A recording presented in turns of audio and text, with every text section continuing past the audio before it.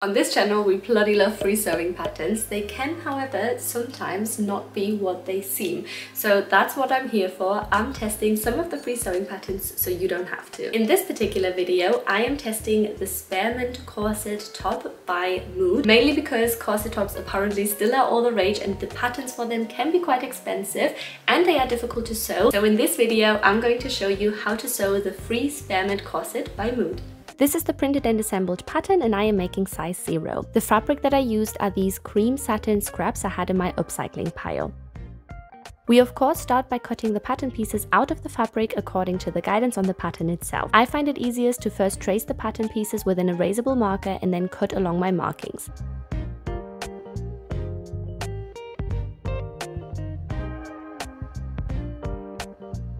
This fabric has been in my stash for a long time, so was in desperate need of ironing, so before starting to sew, I quickly pressed all of the pattern pieces. Now we can start the sewing process. First of all, we need to sew the dots into our front piece, which are these two cutout triangles that we need to now close.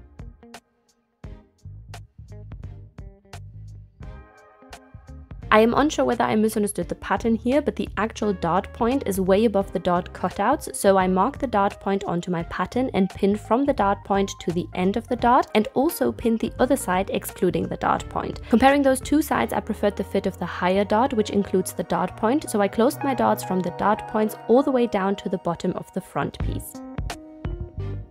Darts usually look best after pressing them, so I did just iron them before continuing with the rest of the top. These are all the pattern pieces and they now need to be assembled, which was super straightforward. At this stage, we should try the top and see if it needs any adjustments. Mine unfortunately was too big, so I took all of the side seams in by about 1 centimeter.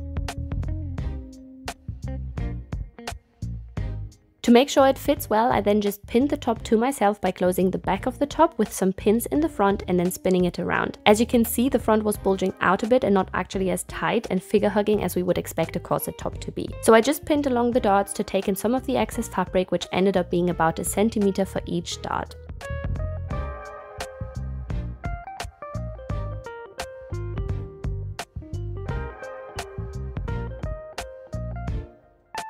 I took the top off again and then just sewed that dart again. I also pressed all of the seams at this stage to make them lie flat. At this stage, the top should fit us pretty much perfectly with a small gap at the back, which we want for the tie-up. I wanted to include some boning into my top, however this is optional. To create the channels for the boning, I just folded the inside seams over and top stitched them. This is on the outer layer of the top, not the lining. I made my channels about 1 centimeter wide and sewed them along the two side seams. This was then the time to add the zip ties, which I cut to be the right length and then of course filed to be smooth so they won't poke through the fabric. Alternatively, you could always use actual boning, which doesn't require the filing.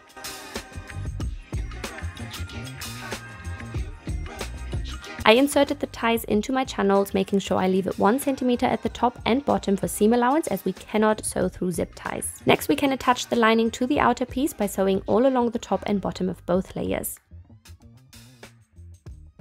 We of course need to clip the corners of the seam allowance to allow the fabric to lie flat, and we can then turn the whole top right sides out through the back openings.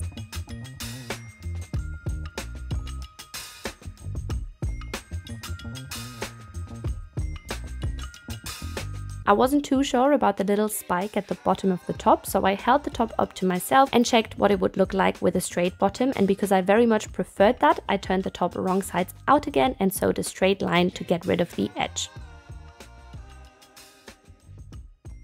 I cut off the excess fabric, turned the whole top right sides out again and ironed the top for all the seams to be crisp and flat.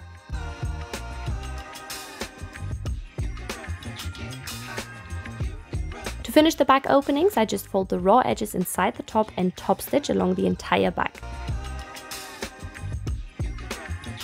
Next, we need to add all of the eyelets to the back, and I also decided to close the straps with eyelets too, as this was what I already had at home. On the Mood website, it suggests using a ring, but I found eyelets to work just as well. I simply followed the instructions of my eyelet kit and placed all of the eyelets, which literally took forever. I actually timed how long it took to place one eyelet and it was nearly 4 minutes.